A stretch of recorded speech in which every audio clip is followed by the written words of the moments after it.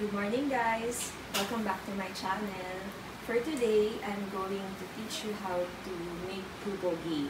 So what I have here is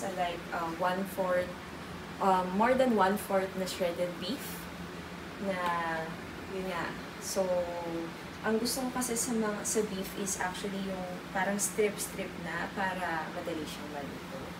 And then the ingredients of this bulgogi beef that I'm gonna do is something like fusion na because some Koreans, they don't like it super sweet. But then since my children are Filipinos at the same time they're Korean, so fusion na yung ginagawa ko and na-adapt ko siya sa ibang restaurant because I found that it tastes better compared with dun sa iba. So the ingredients are the following. So we have here carrots, we have here bell pepper, cabbage, onions. So konti lang yung nilagay ko, yung carrots parang 1/4 lang ng isang ganito kalaki. Tapos yung cabbage siguro nasa 1/4 lang ng isang medium size na cabbage. Onions, one only na small size. And then bell pepper, kalahati lang ng bell pepper na ganito kalalaki. And then we have scallions as well, which is the onion leeks. We have mushroom. Normally, they use shiitake mushroom. So I'll show you the shiitake mushroom. This is the dried shiitake mushrooms, but for today, I will not be using it because I want you also to try yung simple and cheaper version ng bulgogi. So, instead of that, I'm buying this brand, Jolly Mushroom. Ayan. Tapos whole siya para mas okay. And then, I have also sesame oil, soy sauce, garlic, black pepper, of course, the sesame seeds, and then the mulyot, and then we have the chili powder, garlic, dashida. And I'll show you something, guys. Actually, I supposed to use glass noodle na pang-chapche to add on the bulgogi. But then, since I don't have it at the moment, hindi na ako bumili because the other day, nagluto ako ng chapche and naubos na siya. Ayoko muna bumili right now. So, instead, I'm gonna use the vermicelli noodle. And it's not so bad naman. Basta, kakainin siya right away yung bulgogi. So, ilalagay natin siya pagka kakainin na siya because mabilis lang maluto to. Unlike sa glass noodle, it takes around 10 minutes para maluto mismo itself. So, okay. So, we'll start from here. Okay, for now, kukuha lang ako ng gloves. Ayan, ng gloves. I-marinate muna natin yung beef natin. So, I'll start with the soy sauce. Probably, you can have it like a half na cup lang. Kasi, hindi naman kailangan madami masyado. Baka masyadong, masyado na siyang maalat. Or pwede nga 1/4 cup lang kasi since 1/4 lang naman kung inaano natin. Oh, I forgot, we have to add sugar on it. Yun. And then, yun. Which is, kung 1/4 yung natin, yung soy sauce natin, so ito, kalahati lang. Yan. And then, bugburan lang natin siya ng black pepper.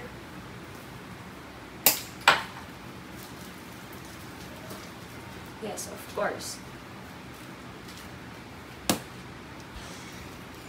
Hindi ko nabuksan kaagad. Sorry, guys.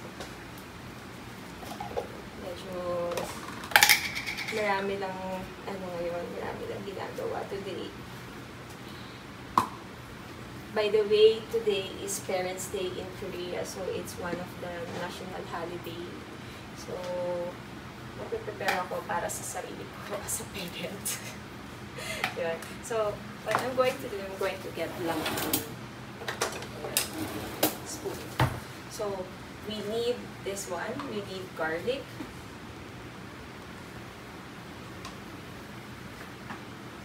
half tablespoon lang ilalagay ko.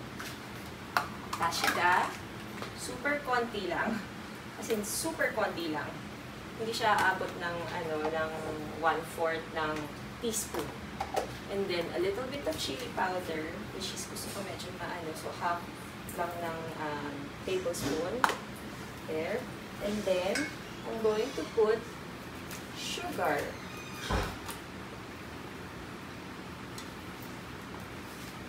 Guys, medyo kayo siguro bakit yung sugar ko ganito yung color. Mahilig ako magsama-sama ng sugar. Merong mga wash sugar lang, white, tapos may nagbibigay kasi sa akin ng coconut sugar or something. So, pinagsasama-sama ko siya para maging healthy. So, with this one, since na ang natin is 1/4, so probably I will just put 1 tablespoon of this one. Let's say 1.5 na lang. Yan, para medyo matamis-tamis ng konti. Okay. Sesame oil, nalagay ko na ba? Hindi ko pa nalagay yan. Sesame oil. So, sesame oil, 1/4 lang. 1/4 cup lang. Yan. And then, what we have to do right now is to mix it all together. Yan. This is how you marinate the bulgogi. Yung iba guys, they like ribeye because yung ribeye is malambot din. Pero ako, I like my bulgogi to be cut already. So, i-request nyo sa supermarket na i-cut na nila para mas madali siyang maluto. So, I will just set aside it for a few minutes, like 10 to 15 minutes. Total bulog konti lang naman siya. And we will be eating this for our lunch. So, there. Lahat almost ng marinate, pagmamarinate ng mga different kinds, whether it's chicken, pork, or beef. Ito ang main ingredients. So, if you really want Korean food, I suggest that you really invest on the soy sauce, on the corn syrup, and on the sesame oil. Because, and then basic necessity naman natin ang sugar, and then yung black pepper, which we use also in Filipino foods. Okay. So, let's set for 15 minutes muna, and then I'll get back to you. Okay guys, we're back now in my channel. Oh, by the way, this is Irish. Irish, say hi. Siya ang kumukuha ng mga videos ko. So, kung mali or hindi nyo makita, mag-comment lang kayo para sabihin nyo sa kanya para ma-adjust niya later. Okay, Irish, eto na yung phone. Okay. So, pag muna akong kuhanin, magugas na ako. Okay. So, na-marinate na natin yung bulgogi. So, what I'm going to do is, actually guys, I have to tell you na medyo OC ako. So, lahat ng meat ko before I cook, I will tell you my, before I cook it, whether it's marinated or not, I normally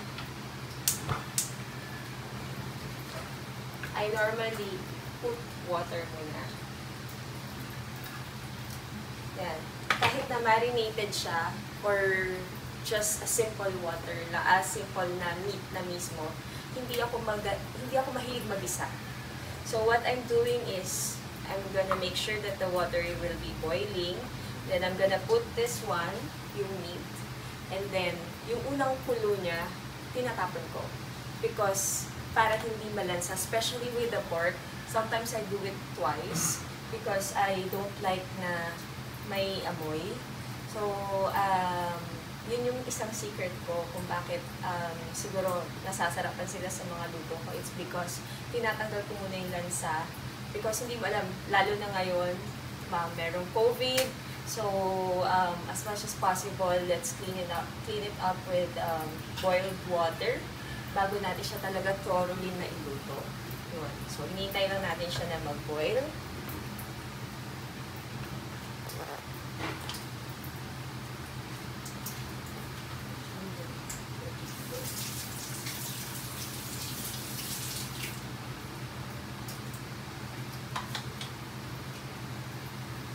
Anyway, what I'm going to do right now is to put the vermicelli muna here and then hugasan ko lang muna yung mushrooms.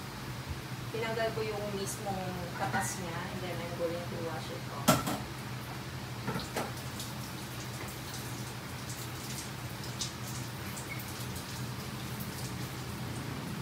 So let's set it aside. And then since na yun nga, mahilig ako na yung boiling muna. Ito, boiling na siya. Ilalagay ko na siya right away. And then, if ever na yung taste niya later is hindi masyado nakuha because nabawasan because of the water, yung boiled water. So, we have to adjust it using the same materials as well. Pero, depende pa rin yun. So, it's actually to check if that's already with your panlasa. So, yeah. Like what I've said, unang boil, tapon for me. So, while waiting, banlawan ko lang to.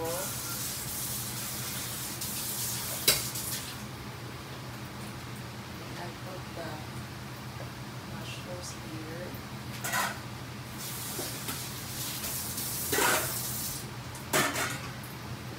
For the boiled one.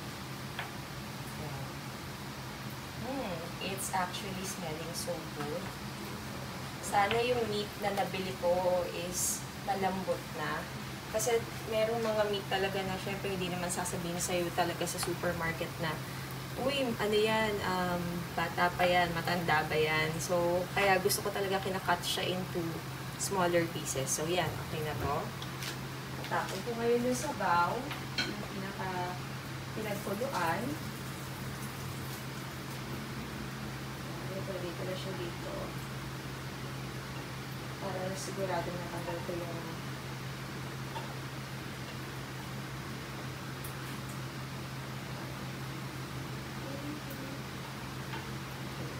just put it here and then i-ano ko lang yung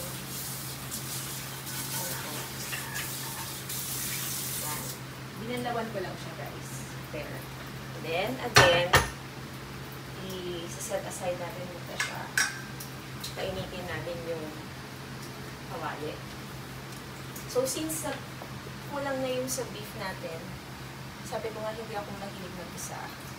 Lalagyan ko lang siya ng konting water. So, probably this one is around, gagamit tayo ng mga half cup of water. Yun. Oh yeah, half cup. Yan. Tapos, ang gagawin ko is, maglalagay na ako ng a little bit of chili powder. Since sobrang konti lang, kasi nawala kanina yung essence ng niluto natin. So, mix lang natin siya dito. And then, a little bit of, very little lang ng ano, ayoko nga kasi na nabibisa. Hindi ko gusto yung amoy niya. And then, that's the time that I'm gonna be putting the other ingredients. So, unahin ko yung carrots, bell pepper, mushrooms, yan. Yan. And then, of course, the onions. Yan. Hintayin muna natin siyang kumulo all together. Yan. Yung husband ko, hindi siya masyado mahilig sa matamis. So, I have to make sure na hindi matamis yung bulgogi ko. So, niluluto natin siya na ganyan. Pero mas maganda kung yung bulgogi nyo, ako, what I'm doing is I'm buying a lot of meat and then I marinate it na matagal. Sometimes 1 week, sorry for that, it's my husband. So, i-marinate ko na siya, tapos ipakat ko siya in several pieces para, ano, meron na akong naka-prepare na marinated. So, hindi ko na kailangan gawin ulit to. Pero, sometimes kasi mas masarap yung mismong beef natin is na marinate siya ng matagal. Isa dun sa mabilis na marinate. So, I'm gonna be putting the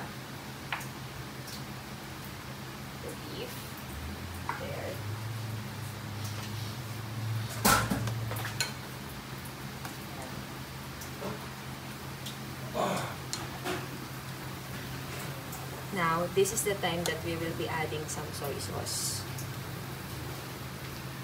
So now, I'm gonna be adding around 2 tablespoons of soy sauce.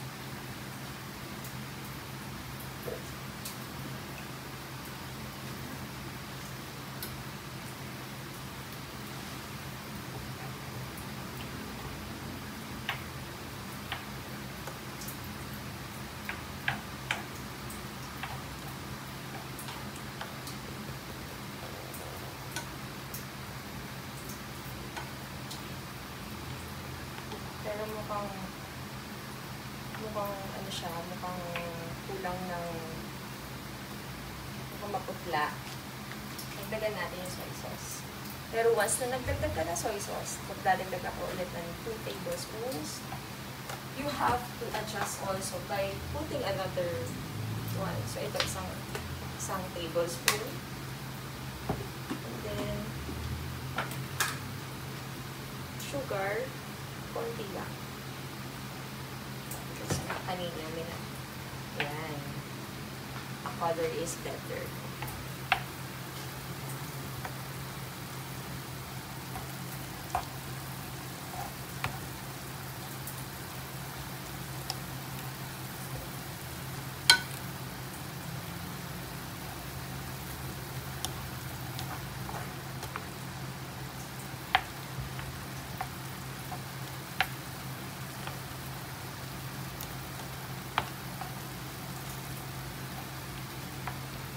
Then I'm going to put the cabbage para maluto siya.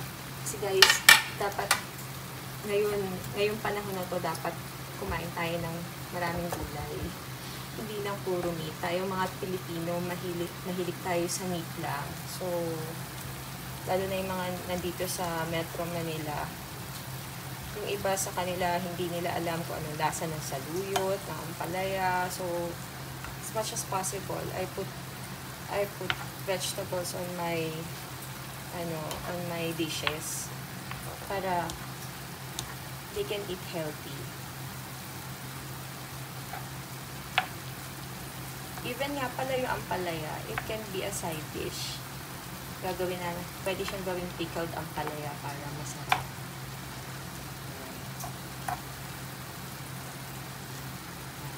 And since nakakain na sila, ito babanlawan ko lang itong vermicelli. Gusto ko lang siyang mabasa ng konti. And then I'm gonna put it over here. Yun. So, maluluto na yan ng ganyan.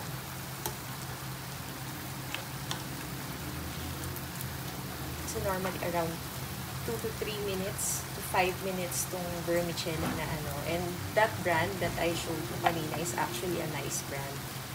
So, yun. Instead of japchae noodle, which is gonna take long for you to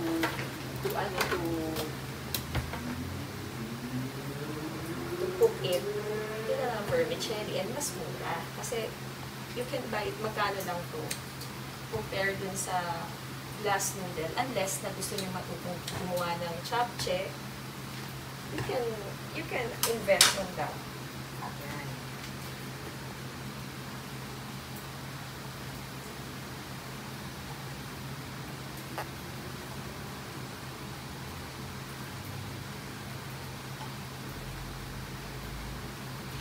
Iba gusto nila mas marami yung sabaw.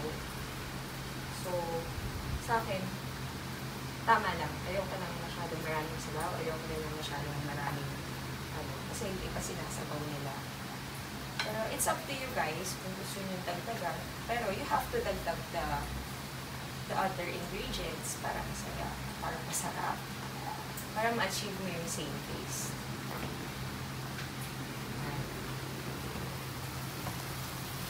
So, you have to try it.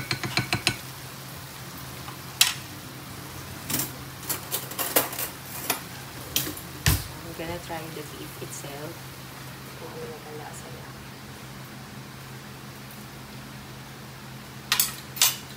Konti pa.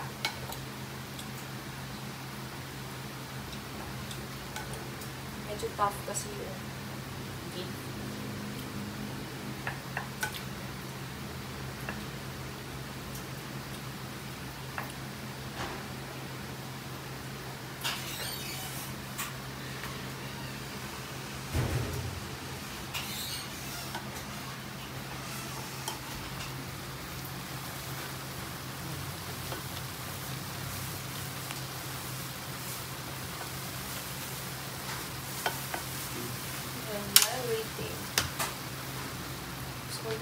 bumuyot.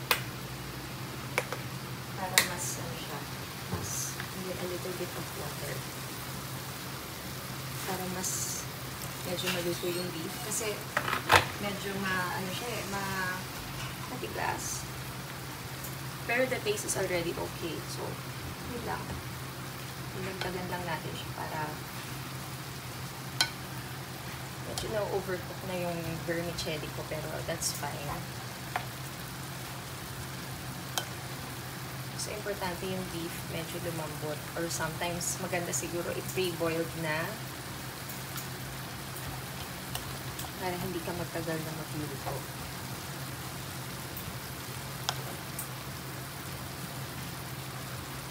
And then,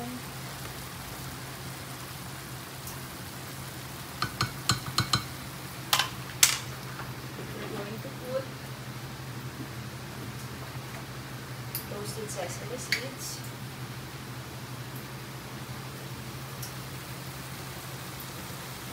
And when you serve it, you have to put again toasted sesame seeds. And then scallions. Decoration lang siya normal, pero may effect naman siya. And there you go, we have the bulgogi. So I hope you like my recipe and try it at home. Cheaper version siya, pero almost same naman siya ng lasa. So there you go. So till our next video, guys. Bye!